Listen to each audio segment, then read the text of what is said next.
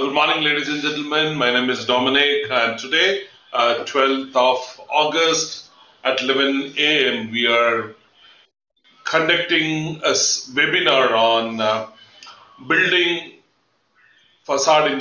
building facade engineering, particularly on smoke ventilation.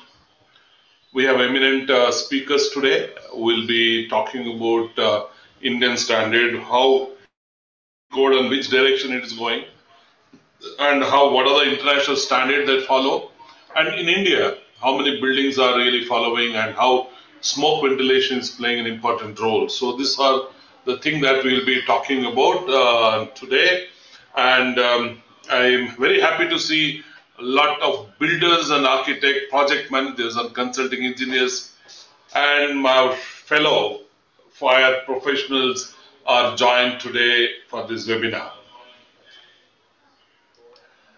Smoke ventilation is a crucial aspect of fire safety in a building design, particularly in facade envelope buildings. The primary goal of smoke ventilation is to ensure the safe evacuation of occupants and provide access for firefighters in case of fire emergency and safe evacuation of occupants.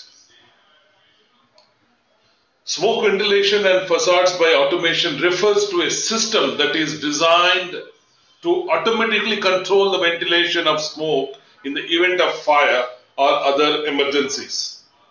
The primary focus of such system is to keep escape routes clear from smoke, facilitate the occupants to evacuate, and provide access for firefighting team to come in. So today let's understand automation of smoke ventilation system, compliance with building codes and standards, design flexibility, aesthetically blend with architect elements. It's important to note that smoke ventilation systems need to be carefully designed, installed and maintained to ensure their effectiveness. So ladies and gentlemen, this is Dominic for you, and we are from almost 33 years in the fire industry. So I have a very important personality, that is Mr. V. Suresh, the President of Focus, and he's also the Chairman of National Building Code of India. He's the former Chairman of IGBC and former CMD and HUDCO. Over 58 years he's been in the infrastructure industry, and is the power of the energy to all of us who are in the focus and whoever in the building segment. He has received almost 18 awards to cap with CID Industry Done Award in 2021, IBC Life Safety Achievement Award in 2014. And he is also the President of Good Governance India Foundation and Good Urban Governance Initiative for meeting the challenges of urbanization and making smart, green, sustainable and vibrant city through work in Municipalika, which is in big news across the country about municipal. He heads it and he's been heading this movement on municipal, where all the municipal corporations, all the representative of smart cities are all involved in this. And I'm always proud to welcome, and it's always privileged to hear him out today. And he's going to give the opening remarks on smoke ventilation. And followed by Mr. V. Suresh, we have a dynamic speaker on the subject, Nikhil Parashuraman. He's a graduate in mechanical engineer, and he leads the SE Controls business in India. And he has vast experience on installation of smoke automation, smoke ventilation automation.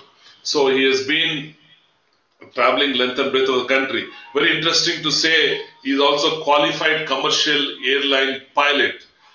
Very nice to see that we have pilots also joining fire industry and trying to make everybody's life easy and convenient and comfortable.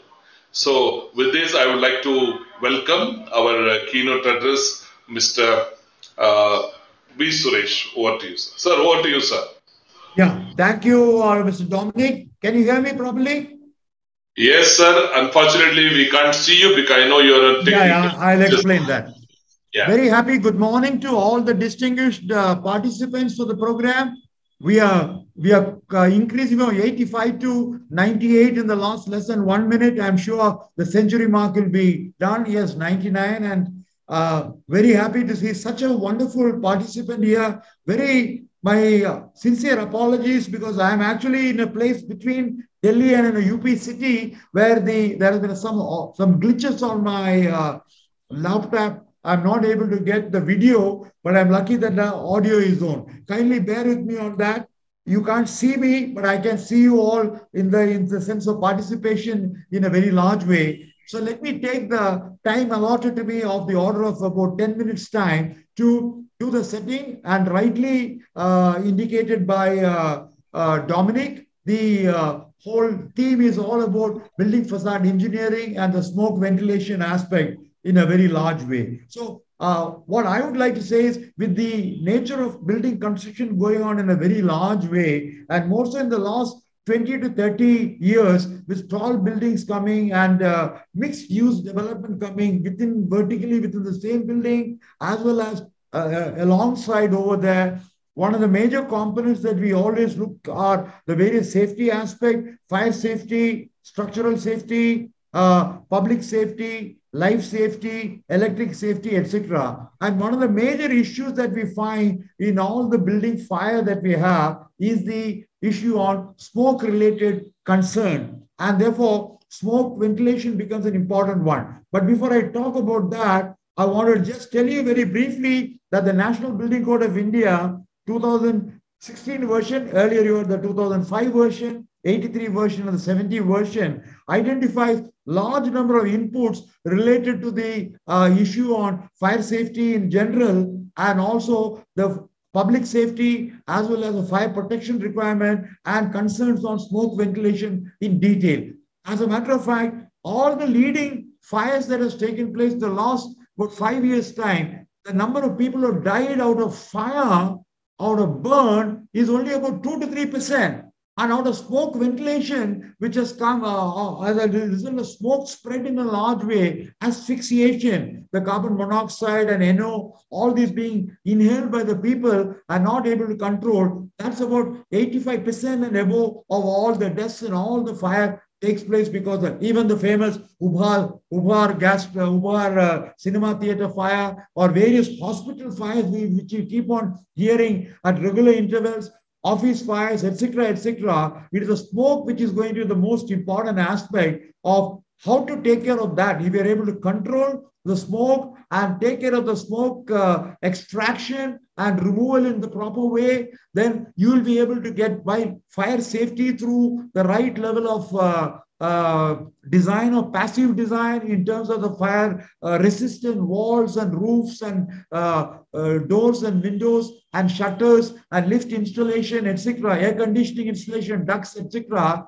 are reasonably under control, but smoke is an important area which is now assuming large importance. And take my word, in the 2025 version of the National Building Code, which is now revising the 2016 version, the smoke control aspect will be receiving substantial amount of coverage. I want to tell all our distinguished audience who are there to know about this particular aspect. We have got good coverage, reasonably good coverage in the 2005 and 2016 version, but we want to elevate that and to provide clarity in this more so because, as I said, if 85% of death due to fire is not due to burns and scalding, but due to ventilation, the smoke coming up, then we got to really give attention more on that. So that's one aspect. The second major aspect that comes over is that the way in which modern buildings are coming are the building facades also have glasses in a large way. Now, as you might be aware, the National Building Code, Part 6, Section 8, has an exclusive thing on the complete thing of glazing and facades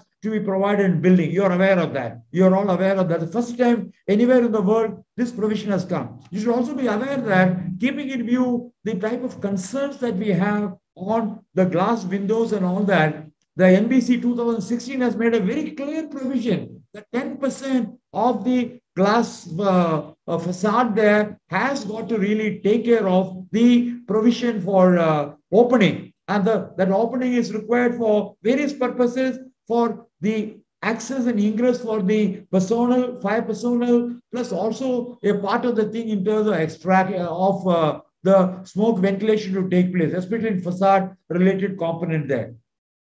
As rightly brought out by Dominic, and I'm very happy you mentioned about that. You have the extractors coming, but when you have the facade also coming, how you can automatic smoke ventilation system. That's where Nikhil and his team come over there. His organization done substantial large work with the latest state-of-the-art technologies that they have in the whole world on smoke ventilation through automatic operation, especially when you have facade linked program, how to do it. One is to manually because openings are there, but to do that particular thing with the automatic automation solution, not automatic, automation solution to be brought in over there in a very large way. And this is an area which has got enormous amount of impact, where not only the concerned architects, the concerned civil engineers who have done the design and the specifications of various materials, etc., the complete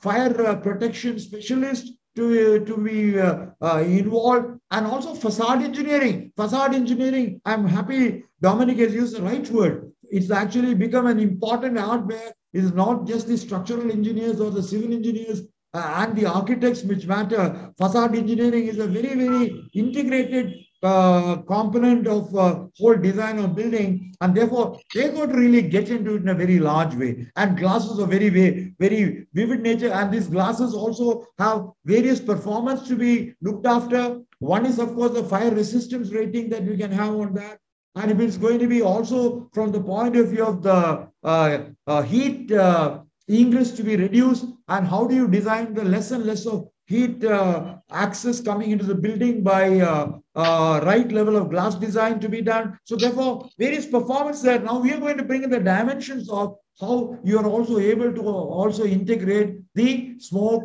ventilation to be done, especially that 10% provision is okay. It is a major step forward.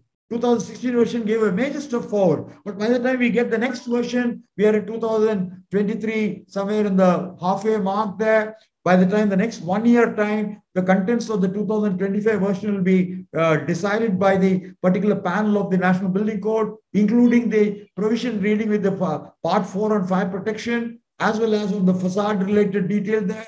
And we'll be able to really see automation component is brought out in an increasingly larger way. And I'm sure that's going to happen. So this is an area where actually all the multidisciplinary people have to work together. No wonder Focus, which is a forum of critical utility service, is providing the right level of framework and a platform for all of us to work together, wherein the inputs coming from the electrical engineer, the fire protection engineer, the architects, the civil engineer, you got to incorporate this, including the mechanical device automation work has got to be done as a part of your design in your fenestration design in a large way. And fortunately, good amount of application is coming out in the country. And we are eagerly looking forward to what Nikhil has to offer, not only what the world is thinking about the topic, what India is doing so far, which are the gaps which you have in your present codes or standards, which requires to be clarified a little more. And that will also give the way forward for the code writers to see that provisions get into the National Building Code 2025 version. And equally important is the capacity building and the training required in the assets and facility management company. At the end of the day, buildings are going to be maintained, the whole component of the structural, non-structural finishes and services by the assets and facility management company. And all these things will come into operation only when the occupancy certificate is given, when people start occupying the various floors where your business occupancy or office buildings or coming on one side, hotel can be on another floor, you can have residents on the other side, you can have retail coming, how your automation has to come in an important way for ensuring the right level of extraction coming, very importantly. And equally important is, I think Dominic also brought out safe evacuation of the people, how well we should ensure that people do not get affected by the smoke. They are also able to get evacuated very early because of all these systems coming. You'll have the detector, you'll have the alarm system, but the automated smoke ventilation system is an additional safeguard, like a kavach that you will have in a very large way. And I'm very happy that this is already being worked out. We'll have a lot of time for the presentation, and also Q&A will be coming. And it's not for nothing. When you cross the 100 mark, we are already 101. I find the participant list there. I'm sure each one of them will be coming. I find Srikant Sate has said hello to me. I also want to say hello back to him. You're all people who work very closely in the sector. And we look forward to your very, very positive inputs. And I'm sure Nikhil will make a very substantive presentation, uninterrupted, maybe for the half an hour time period. Then you'll have a wonderful Q&A, which of course will be moderated by Dominic. Of course, I'll also chip in wherever I am to give a response on those particular area. But this is very, very important. And I want, once this provision comes over there, the NOC to be given for buildings by the fire officers in respect of the fire protection of building, to give fire safety, life safety, fire protection, or the smoke related component, how we could insist mandatorily these to be done as an important component for all buildings to come, not just a few sprinkler or a firefighting extinguishers or a few detectors or alarm system alone. There's an equally important component that's coming, like the automatic dampers, which are already there for the air conditioning side, like you already have for the sprinklers automatically breaking up when the temperature comes up. Similarly, this also will work under certain conditions, which are the conditions where the automation of the ventilation system will work also. I'm sure Nikhil will throw light on that, knowing him over the last 1.5 decades on his important work there. He brings a lot of passion. He's very young. He's got the latest ideas on with most of the technology providers from Britain and other countries there. He'll be able to show what exactly are the things. Where do we stand? India stand as far as the smoke ventilation and the automation of that today. In terms of, are we 4 out of 10, 3 out of 10, or 5 out of 10? And if on the developed world, if it's 8 or 9 out of 10, how do we catch up? What we need to do in 2003, in 2004, so that by 2025, when we have the next revision coming, by the time the industry gets prepared and get geared up to deal with that. So with these opening remarks, my 10 minutes time also is getting over. I would like to see how best Nikhil can make his presentation. I'm sure Dominic will invite him to do the speaking, he being the moderator for the whole program.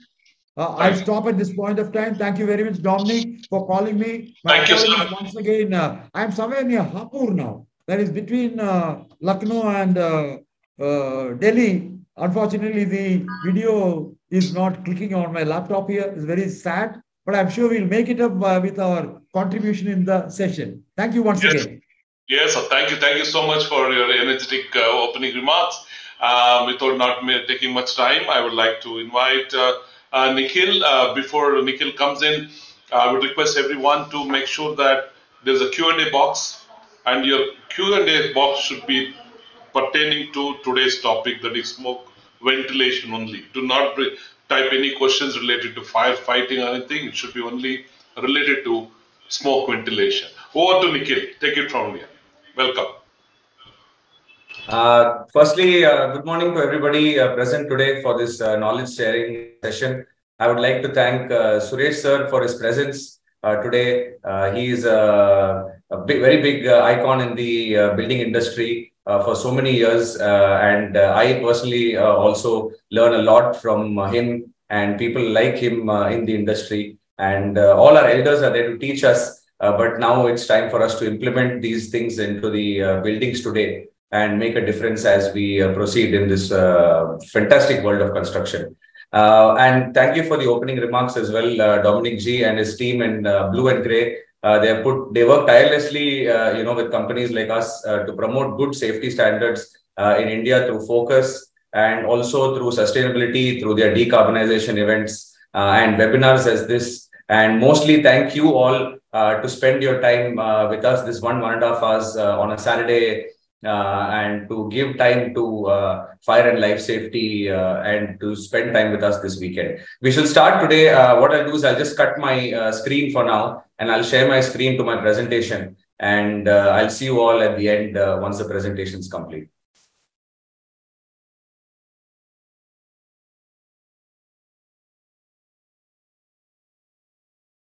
Dominic, you can see the screen, right? Yeah, absolutely.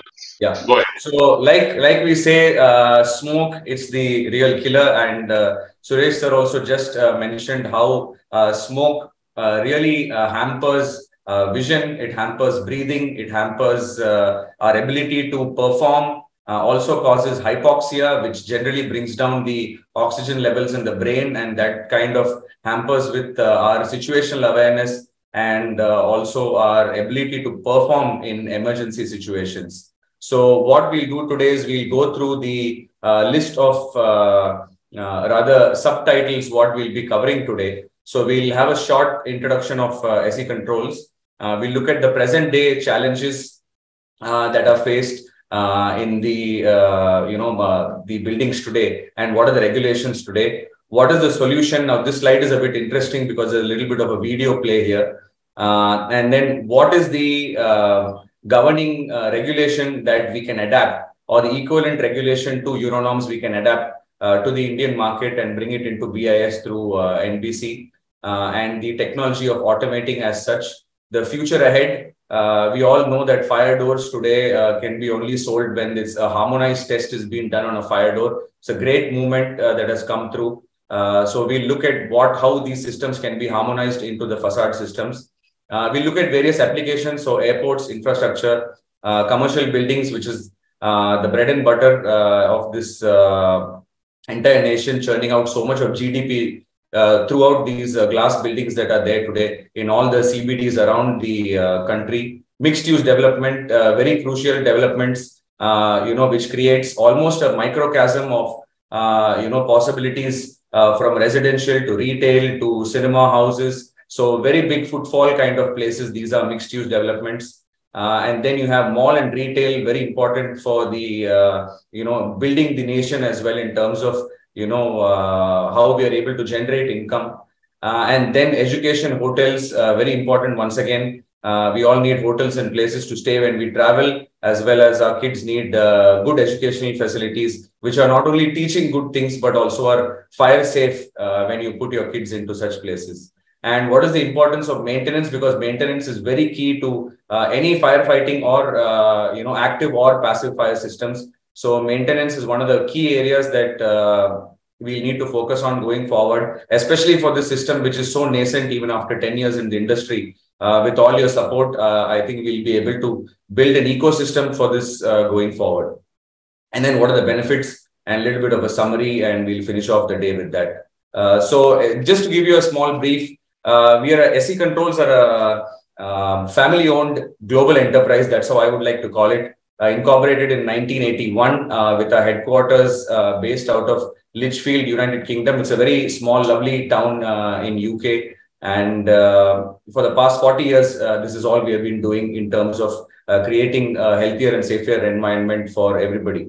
As we are a very passionate group of about 140 passionate members globally, and our focus primarily lies on design, specification, manufacturing of these systems, and the solutions for natural ventilation as well as controls. So controls is our backbone, and in front of which you have these automatic openables, which I will get to you on how we can automate these systems going ahead for the Indian industry. And we also have execution partners with us who take our systems, who are trained, engineers and labor team who go into sites, complete the job, take it up to execution and commissioning, including the very important fire officer visit, which is what leads to the occupancy NOC that is given at the later stage to these companies. So in India, we started SE Controls late 2011 and with as a joint venture partner with SE Controls UK. And it's been 11 good years now, and we hope to see much more going ahead from this industry. So the thing is, in the early days of construction, we built flat and we didn't build tall, basically because we had abundance of land and we had technology only to build that tall.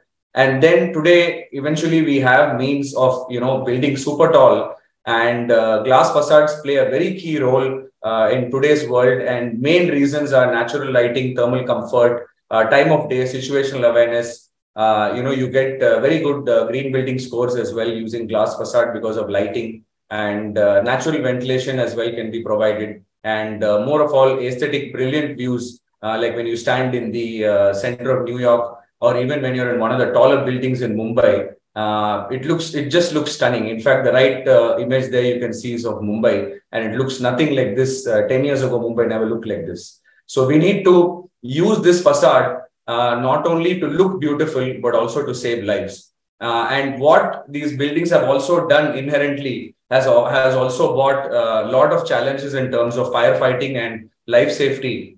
Going super tall or even going as high as 15 meters has its own risk in the building industry. So that is a question I lay to you. Why not make facades safer, altogether? So we'll start off with a little bit of statistics, which everybody know today in the market. It's there in the papers. You Google it, it is there. And electrical short circuit, incidences pose the most major risk in terms of fire risks. And this causes a lot of issues when it comes to business continuity and operations of the particular office or the entire building itself. And Financial Express of August 2022 reported that there are 1.6 million fire accidents, or with almost 27,000 lives that were lost. And that is the real killer, which is smoke. So lives are mainly lost due to the suffocation of smoke inhalation and lack of time to escape during this, due to the stagnant smoke. And many times we see escape routes are blocked, or these fire doors in many malls. I have seen myself, these fire doors are, put a tala and they lock it off. So there is no post-occupancy audits as well, which is what we need to make very mandatory in our industry at the moment. And altogether, when there is a fire, and these kind of things don't give a warning and happen, they just happen. And it affects the brand image and credibility of that company or the owner of that building in a very big way in the market. And mainly, there is issue of compliance and maintenance are probably the root cause of these accidents. Because in today's facade world, if you see the NBC states that you need to have openable panels 10% of the facade area or 2.5% floor area. And it says you need to have a handle on it, but the issue is when there's a fire drill in a building, nobody even touches that facade. Nobody is told that you need to open these windows, and you just try to scamper down using your escape staircase because many times you can't use a lift as well now. So regular fire audits, system checks must be brought under third-party fire audit because the fire, the personnel are quite busy, and we cannot expect them to go to all the buildings we have. So we must have in the future audit companies that can take up third-party audits to audit major buildings, including infrastructure projects, for post-occupancy fire safety as well. And we can look at some of the challenges that are faced by these officers when they go to fight fires. So many times what happens is that you have blocked exits, doors, and many times the smoke vent handles are removed in very high data secure companies. So essentially nobody is going to open them, and all the smoke goes and fills up into these escape corridors, or even in the area where the actual people are there waiting to be shown the route to escape. So what happens is eventually these blocked exits cause a lot of issues. So that is another aspect which are common challenges that are faced in the industry when firefighters go to fight these fires, or even for that matter when we go to a fire exit. Now, the other issue that happens is roof flashovers, which can happen due to very high trapped heat within the compartment or the fire compartment. And this can cause an implosion, and the facade materials also can start melting, and the glass will eventually explode outwards, causing further secondary debris falling down onto the the road. So lastly, smoke contains a lot of toxic chemicals, like how Suresh ji also very rightly pointed. Carbon monoxide and hydrogen cyanide. A few of these materials or these chemicals are there inherently in smoke. And these are the real silent killers, that can cause big harm and even fatal accidents due to this particular reason. So let's look at the present day regulation where we stand today. And, nowadays, what is happening is because of the way our regulation is structured in India. You have a national building code sitting on top, and then that goes down to the municipal corporations and the states to abide by their own fire acts. And some of the states also governed by the take governance through the NBC as well. So what this creates is it creates a hodgepodge of situation for the building industry, because end of the day, when you're building or strategizing fire strategy for a building in Mumbai, it's very different strategizing a building in, say, Thane, which is next door, or even say Pune, which is next door. So there's so much of difference that needs to be looked at. And ideally, in my belief system, at least, there should be one nation, one code. So let us look at some of the, so this is all something that you can read. And in some of the fire acts as well, what we have noticed is in some areas, they have said, here you can see automatic smoke vent should be 3.3% of floor area. But on the right side, they give no, yes, and maybe or an option. So fire safety, smoke safety, ventilation shouldn't be an option. It should be a mandate. And we should all follow this because, like I said, it never gives an alarm like your morning alarm for your run or your office. It just comes when it comes, and it takes it away with the blaze. So it's something that we need to pay very good pertinence to. So this is the slide I was talking to you about, where I'll only play 12 seconds of this video. And this is what presently is governed on the requirements in building codes today. So this is a typical commercial building that I'm going to show you, and the current requirement that is to be fulfilled. So ideally, what is happening here is a smoke has now started to bellow, and the person who's standing there is waiting to escape. And the smoke detector is detecting the smoke, sprinklers are bursting, but the smoke is still there. Now, if you see here, he has opened, somebody has to open this manually, but that's never going to happen. So eventually the smoke is going to be stuck here. Now I'll stop the video here. I'll finish my presentation. I'll come back and finish this video later on. So presently what it states is 1 by 1 meter openable panel, open in case of fire, do not obstruct. Now the last line is very interesting. These shall not be limited to crucible areas and shall also be located in common corridor areas to facilitate access by the building occupants and fire personnel for smoke exhaust in times of distress. Now, neither the fire occupant's job of scope works when he is going to a company to work is to open smoke vents. Neither is the fire personnel's job is to ventilate the smoke. That should be automated. Now, who will open the vent? That's the first question. Some, like I said, in high data risk centers like IT companies, these handles are predominantly taken away and they are locked completely. Like I have visited a few IT parks where the vents have been latched with screws, so they cannot be opened anymore. So that again goes back to third-party audits. Then in today's world, we're all about automating. We're automating payroll. We're automating so many things in our world today. And because one thing that automation does, if done correctly, is it avoids inconsistency, which happens when humans try to perform certain tasks. So that is why automation is something that we need to look into when it comes to fire safety. And the heat trap, if this glass is not opened or the door is not opened on time, can cause a lot of heat trapment, and that can cause the glass to break outward and thereby falling and causing secondary debris as well. And mostly what happens is many of the times, all due to fire safety and human safety, the architects also don't wish to open these windows beyond a certain limit. And that limit is usually 200 to 300 mm from the leading edge of the facade. And that is actually fair enough because they don't want people jumping out or anything in case of an emergency, which is not the right way to escape. Using these glass panes, they're not meant to escape. They are meant for ventilation of smoke, as seen in the NBC itself. So that is something we need to look into. These 4, 5, 6 points, which are the downfall of today's present day buildings that we are all occupied in or sitting in today. So let me run you through what the UK does or the European norm does in terms of this particular design. So looking at best practice is one of the best way to implement new concepts into our designs by meeting global standards. And there's no harm in sharing good standards and implementing them in good ways that we can, and even localizing them to a certain extent, because you cannot adapt everything somebody else is doing in another country, but we need to adapt it to our local requirements but in certain guided ways so that it's not misinterpreted or we find loopholes later on to negate these systems. So in the UK, natural smoke ventilation falls in part of two particular sections. Part 2, which is natural smoke heat exhaust ventilators.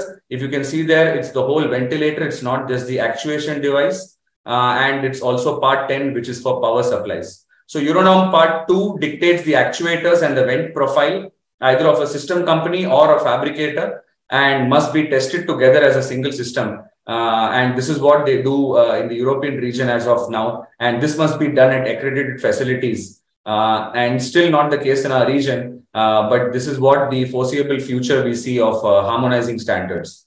So we'll take a look at part 2 in a little bit of more detail, because that is to do with the actual ventilator itself. So when it comes to UK's construction product regulation, all these products also have to be CE marked, and now UKCA as well.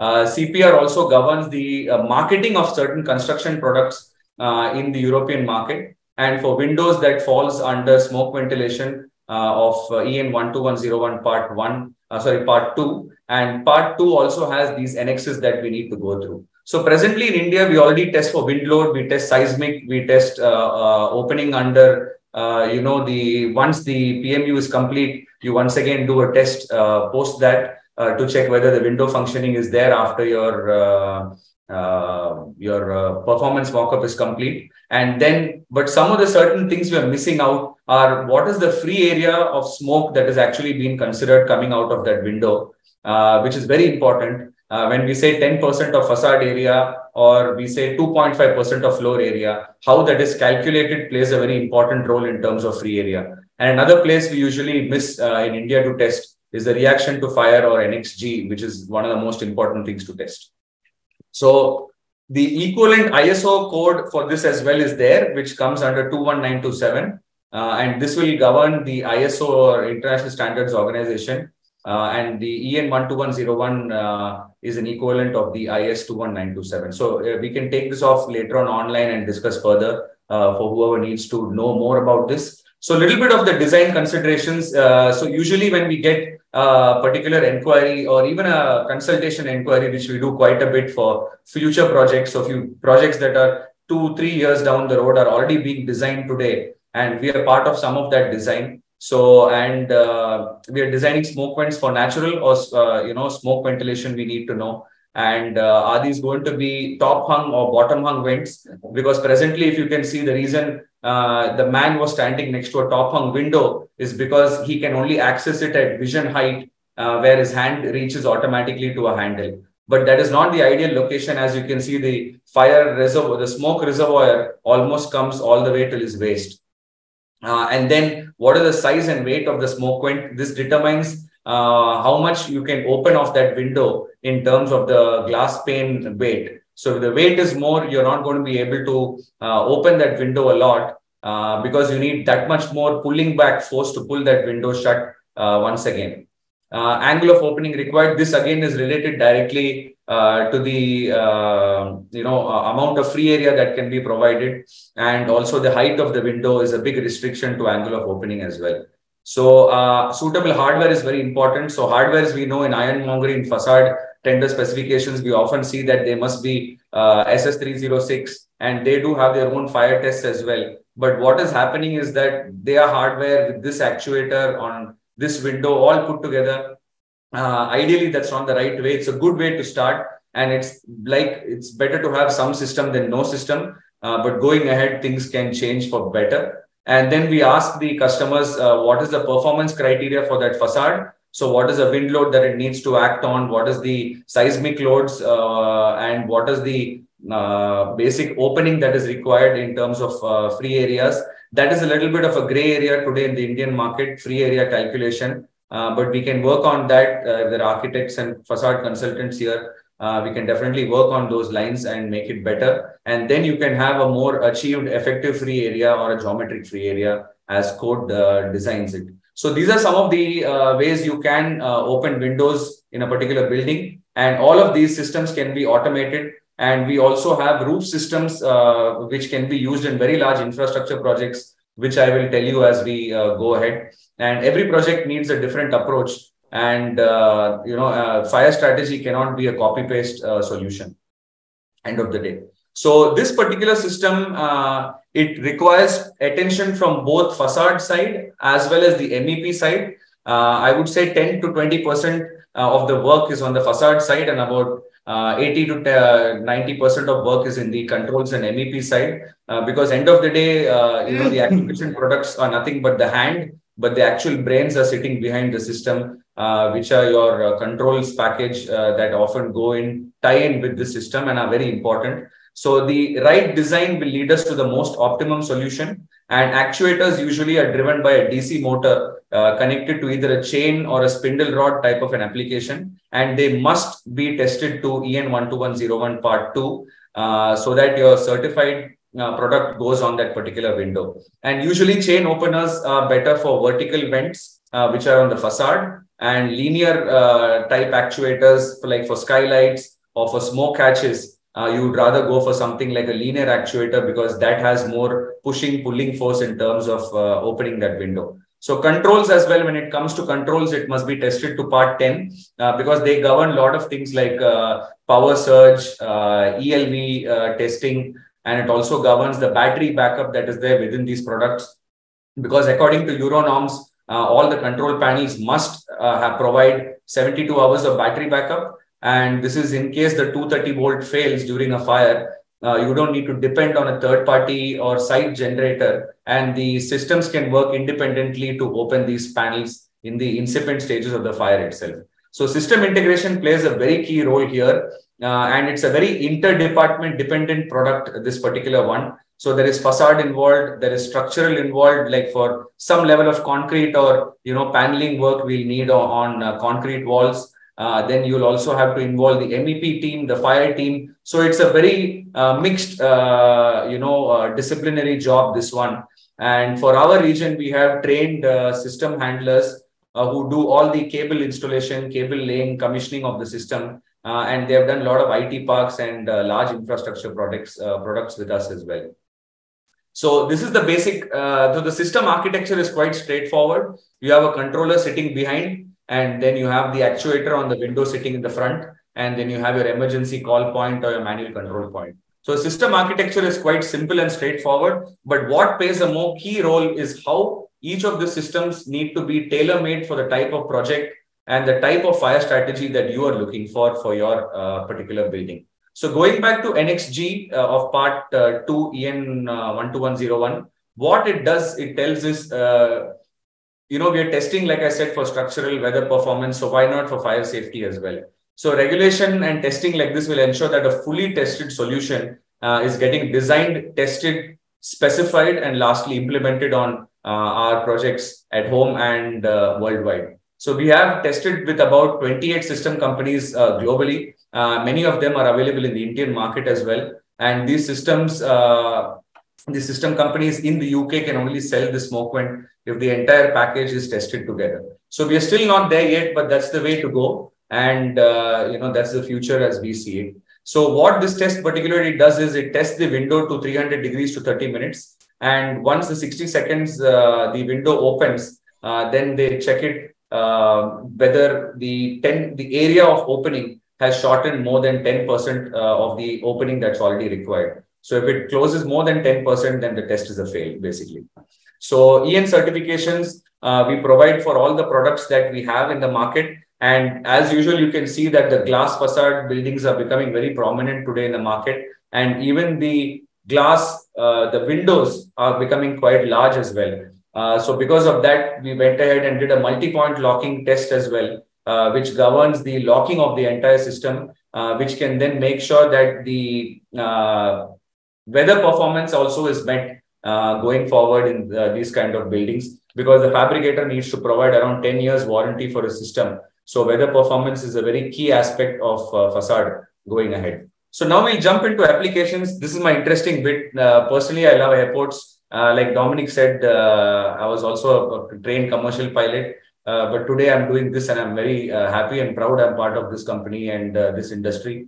So first application we look at is airport and infrastructure. And one of the recent ones we have done is Goa Airport in Mopa. So we did the makeup air ventilation over there with top hung vents at the bottom on the facade area. And then we had a high level vents as well on the roof, which made sure that the smoke, when it is pushed through the building area, is going upward and out of the building system rather than staying inside. So these are basically low level intake vents that provide air intake as a makeup air, and then you have high level vents on the top. And usually you have the linear actuators put it on these smoke hatches, as you can see. And these are some of the other infrastructure and airport projects that we have executed. And Lucknow, Suresh sir said he's very close to Lucknow. So once the new terminal opens, you will see some of our work over there. And it's good that companies are implementing these systems in very mass footfall areas, because smoke is a very big issue in such areas when it happens. So this is for infrastructure projects basically. So for project to project, these systems will vary. Now in a lot of the airports that we are doing, we are seeing that the grid width of the facade is quite wide. So based on the dimension of the window, it's very key to provide the correct amount of push points, as we call it, to open and close that panel. So this needs to be a designed approach. It cannot be a cost-based approach, because cost-based approach in fire and just leads to overvalued, over-engineered systems which sometimes don't work. So, you need to have the design approach right first. So we believe in, design it first right approach. If we have, that's the best way to design these systems. So you have these vents sitting at the facade area and these hatches sitting on the roof that will allow the exhaust in the inlet of fresh air and the exhaust of the smoke from the top as well. Now going into commercial applications, which is the most sought after building type in India today, commercial buildings. What happens here is where you saw the man standing is similar height to where these people are standing. And eventually the false ceiling is right about somewhere there. And if you put a window here, eventually that smoke is going to hit the roof and then start coming down all the way to your waist level. So by the time you're escaping, there's already smoke billowing and covering that area. So the ideal place to locate a window, is closer to the false ceiling and with a shorter height. So you can get a more opening in terms of the free area that is required to be met, which is either 10% of facade area or 2.5% of floor area. So these are usually bottom hung open out smoke vents, ideal location closer to spandrel area. Presently, the NBC states top hung manual, but then that we can change as going ahead with all our support from the industry. And when there's very low occupancy at night, what happens in these buildings is there's literally nobody on these floors unless there's a night shift going on, and that smoke is just going to be strapped there if there's a fire, and nobody is going to open that window. So this will cause very critical problems for facility management teams, scurrying here and there. Eventually the fire officers will come and the smoke will still be trapped on those floors, because as of now, we're only pressurizing our staircase, but the only way to take a smoke out of these buildings is through these openings. And our suggestion is to specify shallow vents, which are closer to the false ceiling and bottom hung, opening outward. And these vents will open within 60 seconds from the fire alarm system. So these are some of the top key projects that we have done in India for commercial parks. So this is a very interesting one on the top, which we did in design with L&T, where it was for a Shell project. And over there, what we did was based on the CFD analysis that they did, they placed some low-level makeup air vents, and on near the roof, near the false ceiling, they placed some high-level vents. So that way you get in makeup air and out smoke on the top. So most of the other buildings that we're doing as of now, the vent dimensions are quite large. So they are making them very difficult to open, and the openings also are not the best that you can hope for. So going ahead, when the system design is changed, we'll be able to get better openings and more smoke output through those particular floors. So application 3, like I said, mixed use, very important today in the Indian market, because a lot of revenue generation in a small pocket of area. Developers love these mixed use developments, and they are becoming also a very key factor in India, because it brings a lot of things together at one point. And it negates this reason for us to travel from place to place. So you can have dinner, you can shop for something, you can watch a movie all in one area. So that's why mixed use developments and work and stay. So mixed use developments also will go a big way in India. And here in Geo World Center, with the architects and the consultants, they didn't go any mile short of providing the best facilities, like any of the other projects where you have all the foreign Indian and all the architects and consultants working. This project was taken to the core of its providing the best facilities for its people and its staff who are working there. So here we did bottom hung smoke vents and atrium level smoke vents as well. And then also they had an office tower which needed some ventilation, and which is now I think a residential area. And then ideal location, like I said, for these smoke vents are to be placed at low level. And in atrium areas, we can have makeup air vents, which are low level vents to provide makeup air. And some of the main thing we do in terms of design is also the controller placements, all the cabling routing that needs to be done, because cabling is one of the key items on a project. On this particular project, anywhere between 30 to 40, maybe 50 kilometers of cable was laid. And a typical commercial tower of 33 floors, anywhere between 30 kilometers of cable is laid for our systems. So cabling plays a very important role and execution as well. And these are some of the products that we did on this particular systems that we provided here. So here you can see this is the ideal location for ventilators to be provided, which is what even our old homes in fact had. If you go to towns, you'll still see those old homes with a small hatch on top. And that is nothing but to ventilate the heat from that area. And fire access doors as well were provided at low level so that fire officers can ingress the property as well. And some of the conferences room as well had smoke vents over there. So when it comes to retail, mall and warehouse scheme, warehouse actually, BIS is now doing some work on warehouse actually, and which is due in September. And this particular system works in such a way that once the smoke is starting to produce, the roof is at quite a high level in warehouse schemes or cold storages or even retail areas where you have large atriums. Like this one on the right, which is Geo World Drive in Mumbai's BKC. So these areas, they need to be ventilated using two strategies. One where you have makeup air vents at the bottom with opening vents, and then you have smoke hatches on top. Because if you don't have any system, the roof will collapse inward. Now, the present code states that if you have sprinklers, then you can leave these vents as manual.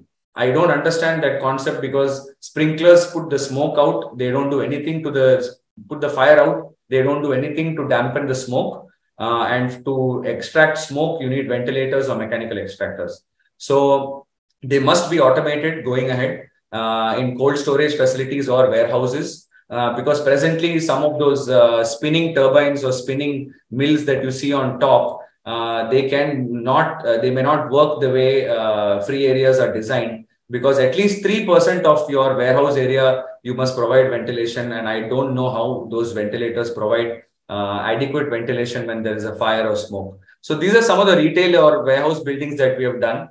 IKEA Hyderabad, where the IKEA had a warehouse facility at the back. If most of you visited, as you come out into the checking counter, you will see a large warehouse scheme. So that's where they keep all the products. So since it's all wood and other products, they had to ventilate that. And they've done a store in Mumbai as well, where this is ventilators provided at the entrance level, and even in Dubai. So we have offices, across the globe. I'll show a short video later on, so you can, if you're from any of those regions, you can contact us there as well. So malls, like I said, key places, again, high footfall areas, and we must make sure that proper ventilation schemes are in place to extract the smoke. Now, education, like I said, schools, colleges, key places where the future of our nations are being built. So we need to provide adequate ventilation for this particular system. And end of corridor vents can be provided in hotel lobby areas to ventilate the corridor. Because in hotels, usually what happens is the sprinkler douses the fire and the occupant comes to the corridor, and corridors must be kept clear of smoke. So that is some key aspect to be provided in education and hospitals as well. Similarly, corridors need to be kept clear of smoke. So now maintenance plays a very key role in any firefighting system. So ideally, post-installation testing and commissioning, our clients usually have an AMC, annual maintenance contract, which is very important. And presently, sometimes what happens is the internal teams handle the AMC, but they are not trained to do so. So if you're sitting in a building, you have a smoke ventilation system, and it's not being, maintained by the right professional, you must ask a question: who's maintaining my systems? Because end of the day, your life is at stake when you're sitting in such buildings. Regular maintenance ensures that the products installed are properly functioning and when called for in an emergency. And most projects we notice that, like I said, they're handled internally and they must be given to the right people to maintain it the right way. And mainly only trained professionals must be able to do this. So at SE Controls in the UK, what they have developed is they have developed CloudLink system. So CloudLink is basically a preventive maintenance system where you can understand what is going on in your site, sitting in a remote condition, and we can provide this data back to you. So in India, we have not started implementing this in a big way because it requires 4G integration and internet and bandwidth and so on. But going ahead, we do wish to implement such advanced systems. So I like they say, baby steps is the best way to go. So we'll come to this when it happens. But however, remote is something that we are all used to now post-COVID. And imagine sitting somewhere and knowing that your building is safe. It can play a very key role to people like developers going ahead as well. So basically, we'll run through some of the benefits now. So cleared pathway for the occupants, better breathing and visibility for the occupants as well, and easy ingress and egress for both fire officers as well as the occupants. And we can potentially lead to longer travel distances because you're passively evacuating the smoke as it is generated from the incipient stages itself. And lastly, you're preventing the spread of smoke because the thick black smoke is what basically has all the toxins to basically suffocate a human being. And you can ideally, property damage is reduced to a certain extent because you can curtail damages that occur from flashovers due to trapped heat. So to summarize, we looked at the importance of facade control. Now, I did say I'll go back to that slide, so I will be going back to that slide. And then what are the common challenges faced in the industry today in terms of for fire officers as well as for occupants in the building? And what is the current day regulations in India and importance of smoke ventilation and control? Best practices, like I said, it's the best way to learn and share ideas and come up with better designs going ahead. And system testing that we say that it should be a completely tested solution, and some of the case studies and examples. So case studies and examples, I know I ran through a bit quick because time is of the essence, but we can always discuss outside of this. And now let's go to the right solution that must be provided. So like I always like to say, it should be a designed approach and never an afterthought. So just before I conclude, I would like to go back to that video and finish off what I started. So just bear with me. So yeah, so when we start off with this particular one, so this is where we started off the video, as you saw, where the gentleman's, noticed that there's smoke and he's trying to escape, and the smoke already come towards his waistline and the window is open. So this is what we are recommending as of now, and which is creating a smoke-free layer, which improves means of escape. So automatically, as you can see, the smoke doesn't come down into the cabin, but it goes right out. So in this particular one is what we are doing now presently for all the infrastructure buildings, where you have makeup air vents at the bottom and top smoke vents at the top area. So this particularly ventilates the roof, and then you have makeup air providing the excess fresh air to take the smoke out. So this is the solution that we want to provide. And now, just before I close, just a quick video. They always say that, when you're doing something with passion, it shows. And this video, even today when I watch it, I think it's around 4-5-year-old video. It still gives me, chills when I watch this video and goosebumps. So I hope you feel that, and just wanted to share this with you. I hope the audio is coming through. So this is who we are and this is what we do. Happy Independence Day to all of you.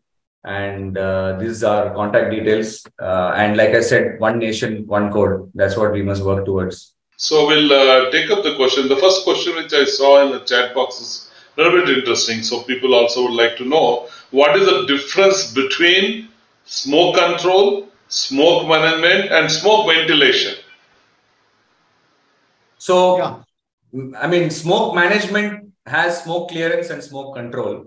So smoke control is you're controlling and compartmentalizing the smoke, and smoke clearance or smoke ventilation is you're ventilating the smoke.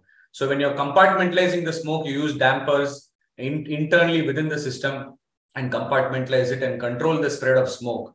Whereas ventilating is ventilating the smoke to the outside to reduce the trapped heat and toxic gases within the compartment of that fire emergency area.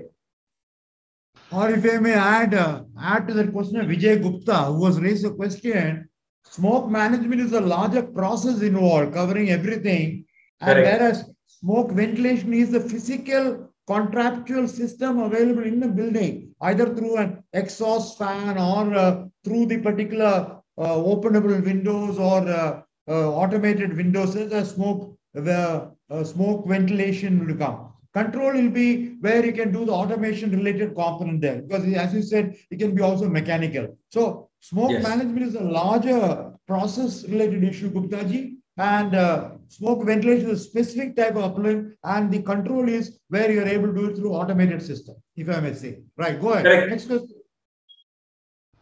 Okay, there's an anonymous question that how can we quantify the amount of smoke to be vented during the exit to assess the capacity of the installed required. So basically, they're asking how do you quantify the smoke that need to open. So I think what the question is, this ventilation system is connected to fire alarm. When the alarm is on, the ventilation is open, or to automation. Anyway, you are an expert. How to quantify smoke? How to quantify smoke to calculate the system? Go ahead. Correct, sir. So basically what you need to do is when like how you say 10% of facade area or 2.5% of floor area, what happens there is that you need to calculate that is based on a particular thumb rule that has been given to us. And on that particular thumb rule, you need to see these ventilators when they're in a fully open condition, what is the geometric free area that you're able to pull out of that particular extractor. So in the mechanical field, they will say number of air exchanges. Similarly, in geometric free area, governed to one particular window. So in the present day, what is happening is the building codes or the building designs that we are getting, when you see the window blocks in a particular glass building, they'll all be just squares.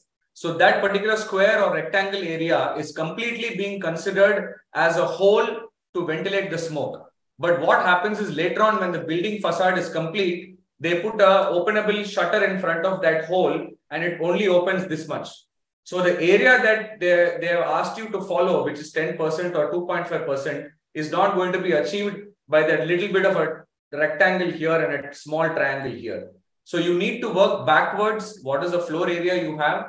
And then what is the required opening as per the code, which is either 2.5% or 10% of facade area. And then you need to see how much opening you need to provide. Based on that, you need to provide the number of openings or the number of openings to that particular angle of opening. So that will then give you the proper exhaust of smoke, but not the calculating the punch window size, which is what is happening. Nikhil, if may I add one more thing that will be of use for the interesting question, very interesting question. How do you calculate the amount of smoke coming? It also depends upon the nature of products which generate smoke also. Furniture, interiors, which generate the particular one. And also number of air changes required for different occupants are also available. Whether you want three air changes or 6 air changes or 12 air changes for different occupancy spaces, like in various areas identified there. That will also give an indication of the amount of smoke that can possibly come from that. That's also an index on that. But you're right. You are leading them to the right reply on that. Oh, go ahead. Please go ahead. Okay, I'll go to the Shashiraj question. Shashiraj is from the textile industry. So please summarize the maximum smoke emitting substance which need to be avoided, especially in textile, chemical, plastic manufacturing industries, so that during inspection the removal of the same to a separate yard could be insisted. Only I during inspection or think what, Suresh sir Dominic? can take this. I'm not an expert in chemical engineering. No. Well, Dominic said at least during inspection you remove all those smoke produced. No. It should be there at all points of time. As far as possible, the interiors which cover the furniture and all the other things which will produce the smoke component. Smoke will not come from a concrete floor or what you call wall or a false ceiling. But if you're using polystyrene material, the partition material, the textile material, including the curtains and other related components, those are the one which adds not only to the combustibility of the building, but also generation of smoke. It's a very good question, I would say, by him. Which are the items which will produce the maximum amount of smoke and how we can avoid that? But you can't do that only for the inspection day. You remove that. You got to be permanently available because 24/7, you don't want the problem to happen on that. But I think polystyrene and all plastic related components which are contributing, which are available in the furniture, in the furnishing, in the various other material, some of them even from the carpet side can also be there. So therefore, what can contribute to not the burning and combustibility component, but also smoke generation aspect. And also, therefore, it's a good question. We can make a list of all that particular thing in our in the NBC 2025 version, or we'll work on it. I'm sure you can all participate. We will give that. But I'm very happy with that question very much. This question to Nikhil, whether solar PV panel could be used as a facade. Solar PV panel. Yeah. Used as a facade and open by the actuator. Yeah, absolutely. I mean, like I said, if your PV panel is going to be on the facade and you want to make that openable, we just need to make sure that how the technology is going to integrate, because that itself will have its own cabling and wiring going back, like how LED lighting has. And then you will also need some level of automation from the inside to open those panels. Okay. Again, depends on the weight and how it is, how much of opening you require. So it can be designed, yes. Oh, Srikanth, the answer is yes. The answer is yes. Yeah. Saifuddin is asking both Suresh and Nikhil, mention no uniformity in fire NOC in different city. NBC panel working to have an uniform code for smoke ventilation system. Ministry to ensure uniformity of in all cities. Is it right? Very nice question. Yes. Excellent question, Saifuddin. This is an area of major concern for everybody. While National Building Code is not a mandatory document or a thing which can be used by force. It's a recommendatory document, a guiding document. Every state has to adopt it as far as possible, full without any changes. Some amount of relaxation is given for local variations. Primarily, it's on open spaces and other related component there, but not in respect of the technology on fire. And I like, therefore, Nikhil's last slide, one nation, one code. I think that one statement that is given one line, the last line is very important. So our effort should be to see that as far as possible, all the state fire people, when they give their own document, my own understanding is that 95% of them, sir, are utilizing only the National Building Code provision, and that too by reference. It shall be in line with National Building Code 2016 version, of whichever be the latest version available. But some states have recently, I think his concern is well placed.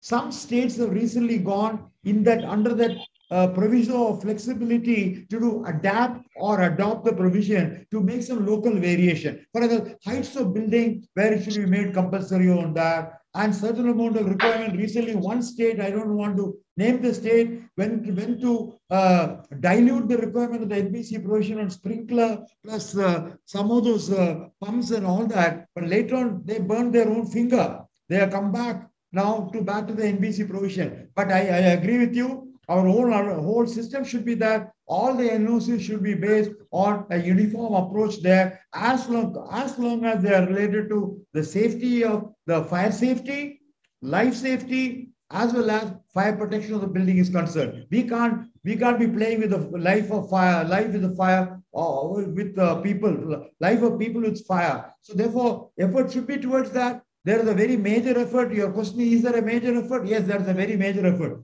I thought I should make a brief reference to you. I had a wonderful discussion with the Director General of Fire Safety, Civil Defense and Home Guards, Mr. Taj Hussain, who is the highest level man in the Government of India, Ministry of Home Affairs, under whom the fire advisor to the Government of India is there. You got a new fire advisor, Mr. Prashant Slonka, who has recently come over there as a new fire advisor. We discussed it only a few days back. And one of their concern is going to be exactly the uniform application of the NBC provision in all the state level fire regulation over there, because it has got to be a state document. Everybody does it by reference to the NBC, but if anybody wants to rewrite some of the provision, they shouldn't dilute the requirement. They can improve that. That's what everybody says. You can't reduce the safety factor. You can only improve the safety factor than the NBC provision on that. So I understand the next meeting of the Standing Fire Advisory Committee meeting, where all the state fire officers from the various states will be coming. This will be one of the important agenda items coming, which will be discussed the next 1 or 2 months.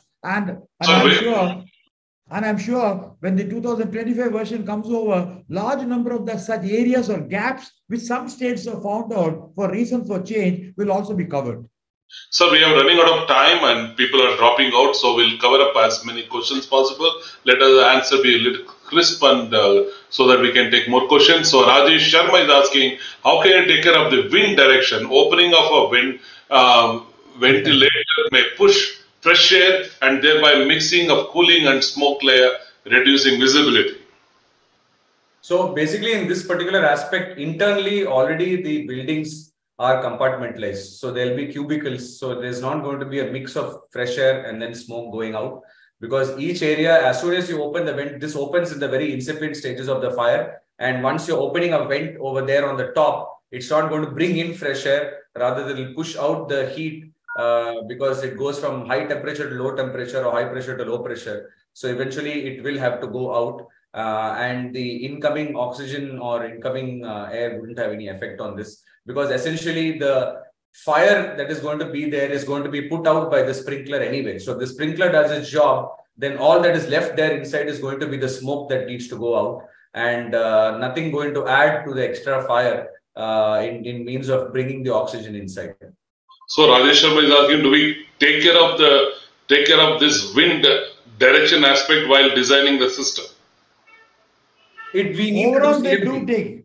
Overall, for the structural and the passive design of the building, the wind direction is taken. Wind direction is not taken exclusively a fire-related one. To my knowledge, not done. But no. As far as fresh air is concerned, the air movement, you said, remember, some amount of fresh air has to come over there from bottom before the other air goes out. So that for large tall buildings, wind direction will help. To that extent, he's right. So Zave Ago is asking, how can we interface or integrate the smoke control system with fire detection and alarm systems? Yeah. So usually what happens is our controllers have inbuilt certain connections, and that particular, we usually take a normally closed contact from the fire alarm panel or relay module, and that normally closed contact is terminated to our control panel. So when the smoke detector goes off, whether it's addressable, non-addressable, that particular sends a signal to the relay panel or the fire alarm panel of that floor, and that particular signal comes back to our control panel and opens the windows that are in that particular smoke zone detected by that smoke detector. So integration is quite straightforward. It just needs to be done correctly. Yeah, I think Zave, most of the installation what Nikhil was referring is all integrated with fire alarm system. So you can write to him directly in case you need some kind of specification, how it is being done, or engineering drawing, he will probably share with you. So Mohammed is asking, is it necessary to have a refuge area? What courts say about it? I think this is for Mr. Suresh. Is it necessary to have a refuge area? They are non-negotiable. The refuge area is a non-negotiable requirement all over the world. Irrespective of whatever you do for sprinkler or whatever you do for various other things on detection, alarm, refuge area is one area primarily for evacuation of the people outside in different floors over there. Please, that has got nothing to link with the smoke control or anything else. That will be there parallel along with the other provisions. Thank you. So, Subir is asking, which application can be used in hospital ICU or OT for smoke ventilation? So presently, I mean, I need to understand the structure, because as of now, most of the hospitals we see are the window to wall ratio is almost equal, or many times the wall ratio is more than the window ratio. So wherever openables can be provided in terms of say the escape staircase, if it is not pressurized, or even the end of corridor, if it is air conditioned and not pressurized, and ICU rooms, if it is air conditioned, it's still, if it is going to be towards the perimeter of the facade or the building, then you can provide some ventilation through the existing windows within these areas. But if it's a operation theater and it's within the core of the building, then that will have to be mechanically extracted smoke. But if it's anywhere and if I may add, after the series of fire that took place in the last 5 years, and more so post-COVID, many of the buildings started getting, the hospital buildings started getting the fire in a large way, and many people dying out of smoke than the real heat and burns or whatever. So they brought in a lot of requirement between operation theater, ICU, and the other ward and general purpose ward that we have, how you can bring in additional amount of fresh air. The amount of fresh air requirement have been very clearly brought out in those particular things. A little more exacting requirements are there to provide for different spaces. That's a specific good question, and you have answers available already to deal with that particular one. Thank you. Sir, the Pandey is asking, that is for Mr. Suresh, if you want to move towards sustainability, why do we want to use glass facade buildings?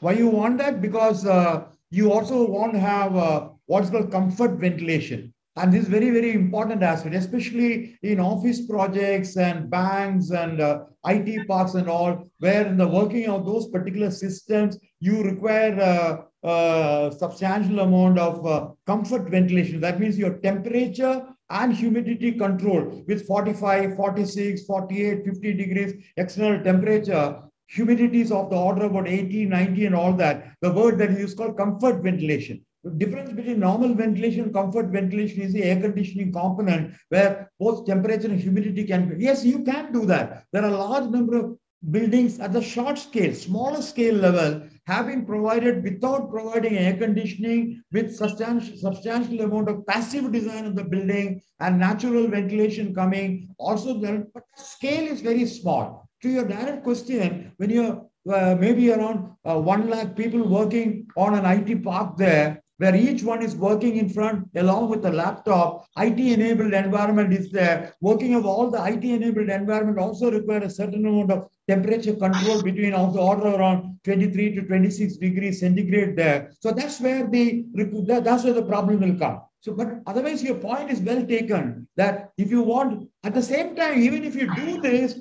how do you bring sustainability in a big way? Because all the green buildings which are there, you're talking of integrated energy management, water management, waste management, and sustainable development principles included. That doesn't mean that you can't air condition a building, you don't need to do it, and you don't want to have spaces with better facilities, so international office spaces or banking spaces, office space, etc. So you require a combination of both to use both the natural ventilation and mechanical ventilation system, where some amount of glass cover and other things will come either through window related one. And another major concern, according to me, is the external air. PP 2.5 and PP 10 is an important concern area, where the particulate matters coming in the external air, external environment is an important one. You don't want that to come into the office space. So therefore, the area is, you want to filter them out. You want to deal with those particular areas also. So it's going to be a combination of both natural as well as mechanical ventilation to be brought in together, especially if you require many type of modern day office spaces the world is having. But sustainability development principle to make it energy saving, 30 to 40, 50% energy saving, water saving in a large way, waste management, efficiency, carbon footprint reduction, all this will continue to be there. So okay, it is not the cost of sustainability. Sustainability is definitely one of the final goals. So can I'll take the question from Raghavan is asking how to ensure smoke control system is working and what method of checking of the system, how often you need to check. Nikhil, you can take that.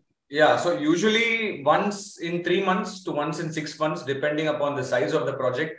And day to day, if you're obviously you won't do drills day to day. So monthly once, if you're doing a drill, you need to make sure that the facility teams are at least trained to understand and operate the system. And if you have an AMC in place, then because you have an AMC in place, people will come automatically if there's a problem. But essentially, it goes down to maintaining the system with approved installation partners who can handle certain system like this. And one thing is, when you're designing a system like this itself, maintenance system should be in place for the day-to-day operation of this particular product or any other system that you're putting in a building. So AMC, I would say, and when we do a usual check, what we do is we run the fire alarm system, or we can even pull a plug in the controller, which will activate a fire alarm within the controller, and then these windows will open. So you need to make sure that when you're using these openable windows, even in the present top hung condition, that the friction hinges or the butt hinges and the gaskets are not worn out or stuck to each other. So these kind of day-to-day aspects can be done by the facility team. And the main actual, nitty-gritty jobs of checking the batteries, whether they are functioning, because these systems have 72 hours battery. So once every 3 years, it's recommended to change the batteries in these systems. It's a typical 7AH 12 volt 2 batteries we have in these controllers. So those need to be checked, whether the actuator chains are working properly. So those are the basic checks we do, and we can run a dry run system test internally itself for this.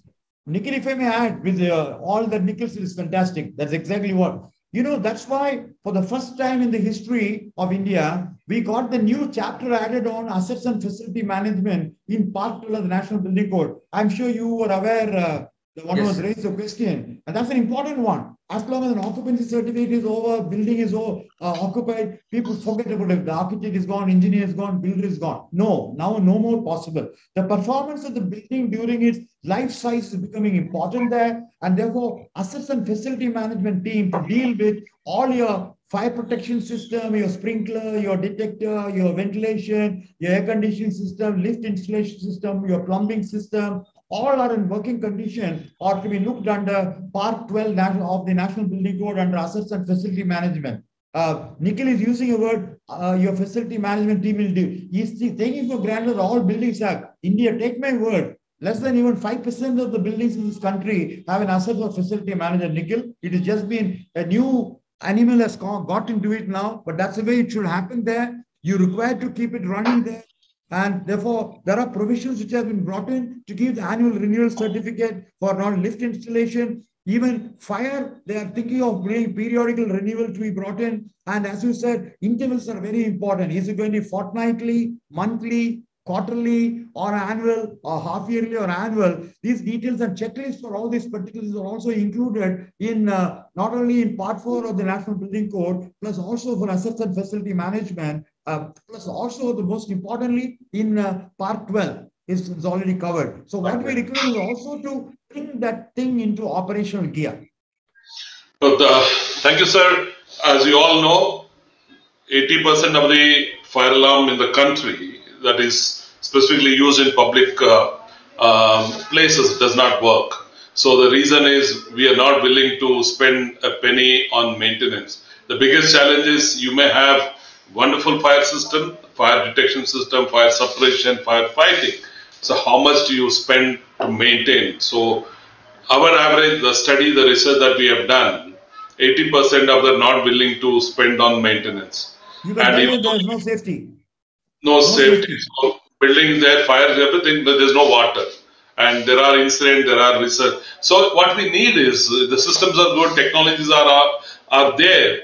But that's no excuse. You require the water to run, sprinkler to run, everything has to run. Otherwise, there's no meaning in capital cost alone being put over there. Yeah, and fire protection or firefighting is not just the role of the facility managers or the fire engineer in that building or a fire department. It is you, me are responsible to ensure the system work.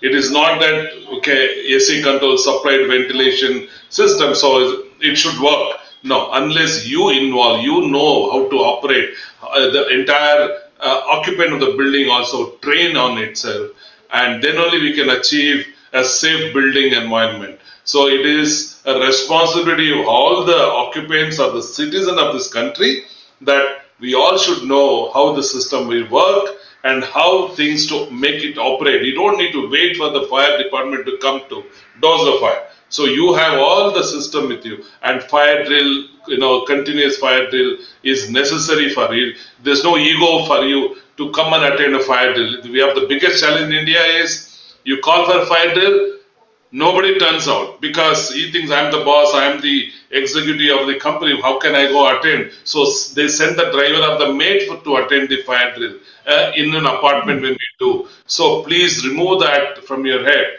because the way when you sit on an aircraft, the one word they use, you may be a regular flyer, but however, it is important to see the emergency evacuation of the aircraft. So they keep repeatedly saying, you may be a frequent flyer, you would have seen this drill, but however, we bring to your attention to watch this. So same thing. We would have done the fire drill, it doesn't mean we know everything. So the technology is changing, the building safety is changing. It is better that we get into understanding of all this evacuation, emergency evacuation, how do we operate. So we had a wonderful session. I want to thank Dominic, with your permission. Most of the building, when you get the completion certificate and occupancy certificate by the local body, buildings are bare.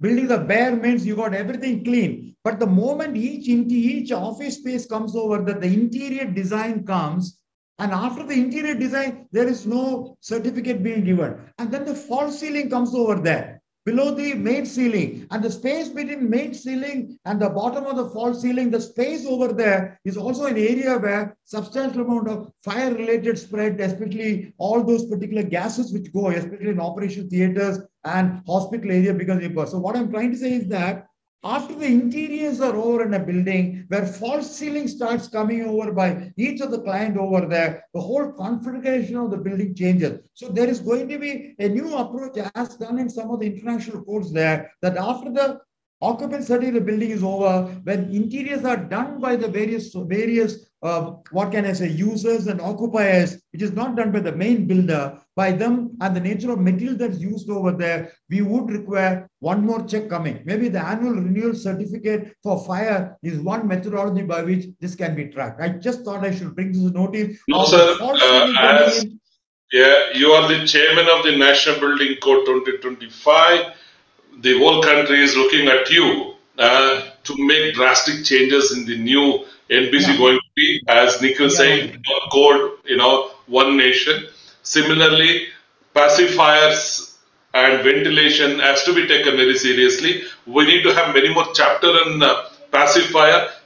Even though pacifier, how do you know that it has been tested? At what rating, which lab? So there's so many elements that we need to look at it, because fire is a big, 29,000 people die every year due to just fire accident, and electrical fire is another big subject. How do you check the electrical system? Is it right or wrong? So for that reason, tomorrow, the next Saturday, we are having a webinar on overcurrent protection by National Federation of Engineers.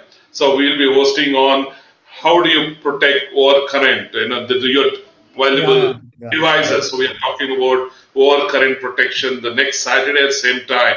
And I could see that a lot of questions. Izaz is asking question, and there are recommendations coming from Ahmed also. So I would like this question to be part, and Nikhil will take, and if Nikhil cannot answer those questions, we have Mr. Suresh. He will forward the question to him. He will try and explain those questions. And we also have an eminent in focus. We have eminent leaders and chairs who can answer to your question.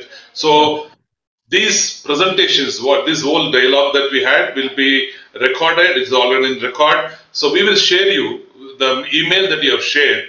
We will send you the link, so you can probably listen once again and also share it to your colleague who couldn't attend today's webinar. I want to thank once again our National Building Code Chairman, Mr. V. Suresh, and President of Focus for coming in and sharing his vast experience, and also our Nikhil And Nikhil's going to come back again. I want to insist him give us more technical, engineering aspect of it. How the ventilation and what design. So I would like either you can bring in your colleague from UK who can talk about the designing of it. That would be wonderful, and also what our European standard talks about or NFPA talks about. So we look forward to have maybe after a month or something to have another session on engineering part of the building. How do we do that?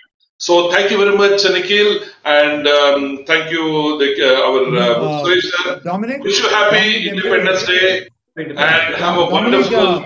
Yes, sir. 1 minute. Dominic, everybody who want a taping out there, please indicate it will come on the YouTube or wherever it's coming. Many requests are there. You have Mr. Larry Laudan from Philippines, Manila. He's also there from one of the hotels. He's participated there. I just thought I want to greet him, along with also Eldado Sobrano, also abroad, is participated. We want to especially thank him also, besides our Indian participants over there. You kindly put everything on the web. The whole session can be done so they can completely watch it. Okay, those are missing.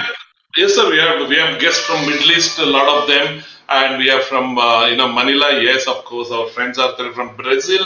People have joined. I'm sure the next session by AC Control will talk more of engineering aspect of it, and we'll have many more participants on this subject. Thank you very much. You all have a wonderful weekend with family. Look forward to see you again. Thank you. Have a safe weekend. Thank you. Bye-bye. Thank you. Happy Independence Day to everybody. You too. Happy Independence Day to everybody. Thank you. Bye-bye. Bye. Bye-bye. A very good session. Thank you. Thank you. Have a good weekend, everybody. Bye. Thank you. Bye-bye.